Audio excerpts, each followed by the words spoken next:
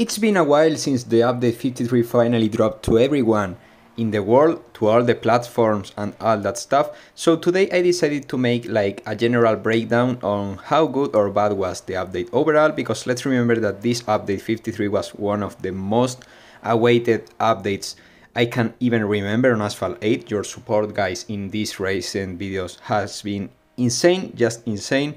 But also was the first update we got from the team since the war on Ukraine started. So yeah, was a quite awaited update overall. So today I will have a look on all the features that we got and how good or bad was the update overall. So let's start with it.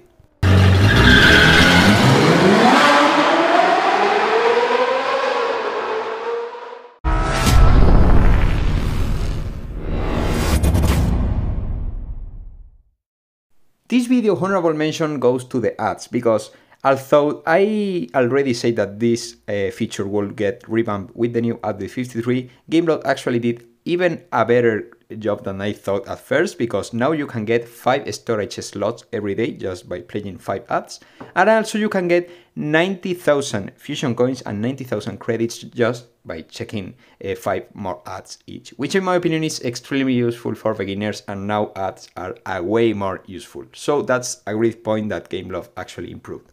Not gonna lie, at first I thought that the seasons would be some kind of super long festival with boring tasks and that stuff, but actually no, only depends on how much do you play Asphalt 8, and the more you play, the better rewards you will get, and even more, if you get the 10 bucks premium pass and you play a lot, will be extremely worth it because it gives a ton of useful stuff, allows you to upgrade quite important cars on different classes. So overall I think that the premium rewards are just insane because they are really good, especially the 2 ultimate upgrades.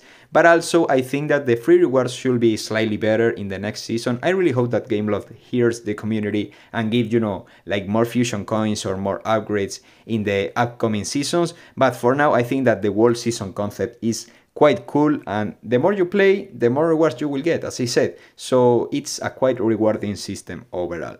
Also, I think that the ultimate upgrade feature as a feature is quite interesting too, because allows you to get the best cars of the entire game and test them in events and fully upgrade it, as I said. So I think the ultimate upgrades were also an extremely cool addition on this update. I already made a video about this, so in case you want to check this matter in more detail, you can actually check my previous video. But anyways, on this update we saw a lot of different cars falling from their original ranks and becoming, in my honest opinion, quite useful options in the new ranks they got. Like for example the McLaren M40A, the Camaro, or even the Arenera Userra, which now is at least fairly decent in comparison to what it used to be. But also we got a new Class S competitor, which was the Mercedes-Benz Silver Lightning, which became a fairly good car with a really good speed recovery, as I said on my video testing it.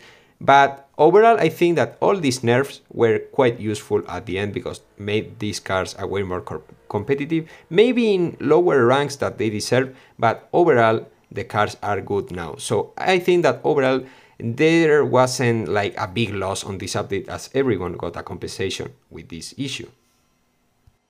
But for me it's absolutely necessary to mention my favorite feature on this update, which is nothing else but that if you wait a few seconds without touching your screen, you will get like an screensaver from the wall from the game, where you can check your avatar and the wall car, which is also useful for thumbnails for creators like me, but I think that it's also a quite cool feature in my honest opinion.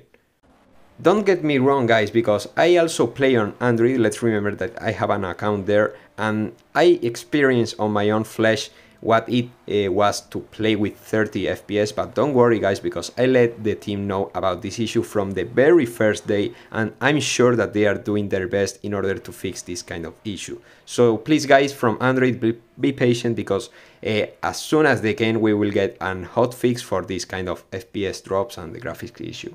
Overall I have to give the update a strong 8.5 out of 10. I really hope that the team will fix the graphics as soon as they can, but I also think that they had to make this whole update away from their homes with the war and that stuff.